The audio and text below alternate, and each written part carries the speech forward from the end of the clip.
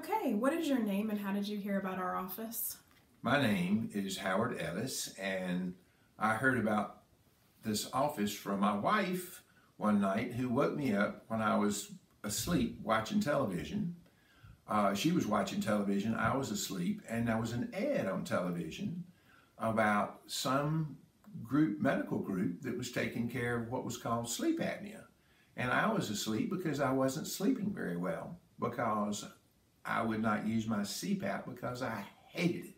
So that brings us to our next question. How was your sleep before you came to see us? Terrible.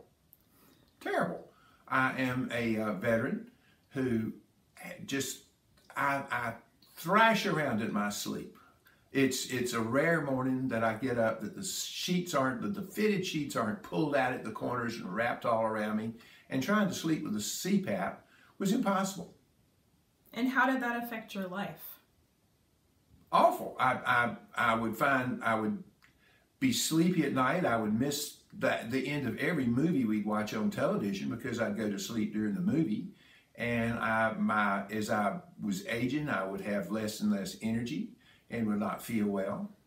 And what happened to really make you decide to do something about it? That's a good question. 3.5 years ago, on a beautiful Tuesday morning, about the middle of the morning, we got a call from my 36-year-old son's fiance that she'd been by his house several times over the weekend and knocked on the door and he wouldn't come to the door, which was totally unusual. His Suburban was parked under the carport. My wife and I, who lived at the coast at the time, got in our car and drove up here and let ourselves in. And I went to the bedroom where he was asleep in his bed, and I reached out and touched his arm, and it was ice cold.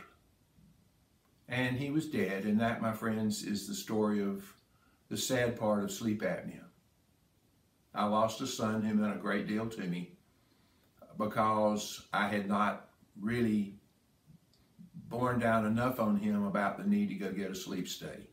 And having spent a lot of great nights with him when we'd sit up and talk or watch movies, I knew he had a horrible problem snoring. I knew that he showed all the symptoms of sleep apnea.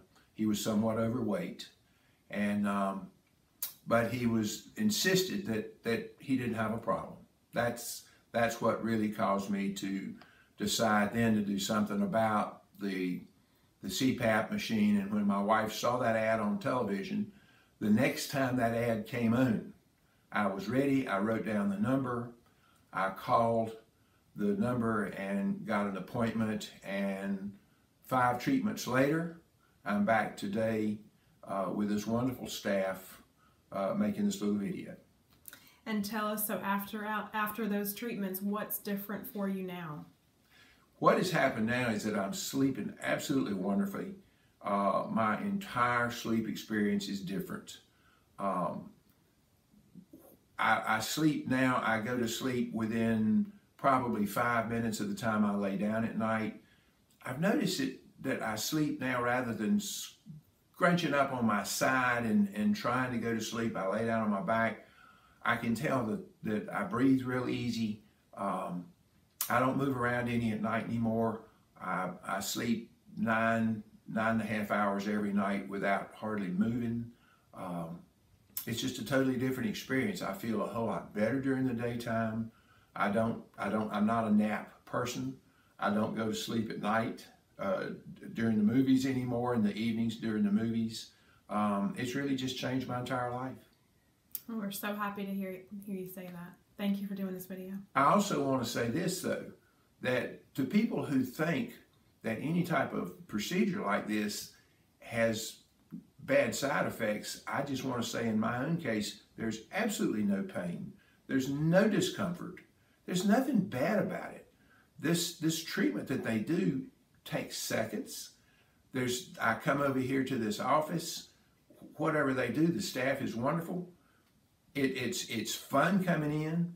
I do get my wife to drive home. I really believe I could drive myself home, but they insist that she drive me home. We stop at a Starbucks.